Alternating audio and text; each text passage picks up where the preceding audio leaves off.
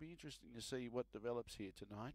The Collector from the inside, Maharaja, Better Have Time, Yankee Lincoln, Elmer's Hoofing It, Van Mara, our favourite. Late push for Elmer's Hoofing It.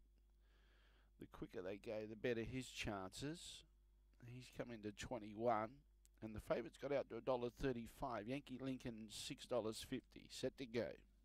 Here's a Rock and Roll World USA pace. Race 6, favourite out wide. Away and racing, Maharaja shows the most speed. Better Have Time is there as well. Now Van Mara, he wants to go with Better Have Time to try and keep Van Mara off and press forward. And Maharaja is going to take the sit. The Collector 3 back the inside now.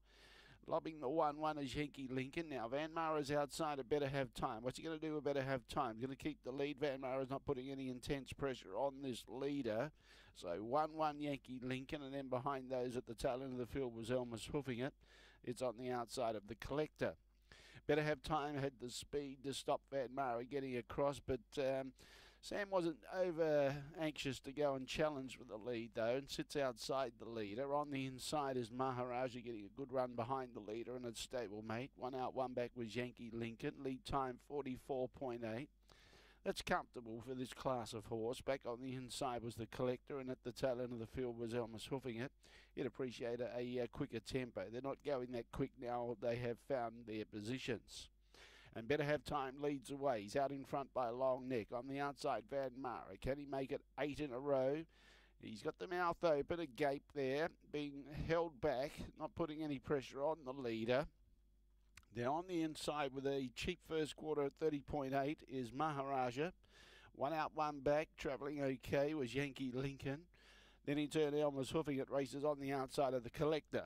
Coming into the front straight now, and they'll get the siren on this occasion, and Better Have Time. Wayne Hill's looking for 3 tonight. He's able to rate the leader as he likes, I think it's fair to say.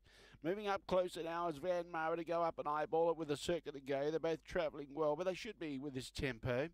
Now, in the 1 out, 1 back was Yankee Lincoln. On the inside, Maharaja. Second quarter picked up the 29.3, 60.1. And the Collector's on the inside of Elmer's Hoofing It.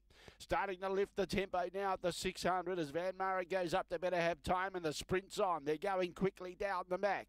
Van Mara pokes his nose in front. On the inside, Better Have Time's trying to match him. Then behind those, Maharaja's going okay, but he's held up by Better Have Time as Van Mara goes up to put him away. Yankee Lincoln's trying to improve, but the favourite shot clear. 27.8 for the third quarter. Looking good for 8 in a row. Van Mara sits outside the leader. Better Have Time and put him right away. Maharaj is waiting for the sprint lane run. Down the outside, Elmer's Hoofing It's trying to grab the other one, Yankee Lincoln. But in the meantime, the favourite's off and gone. And Van Mara's going to be too good. Maharaj will get up on the inside and grab second.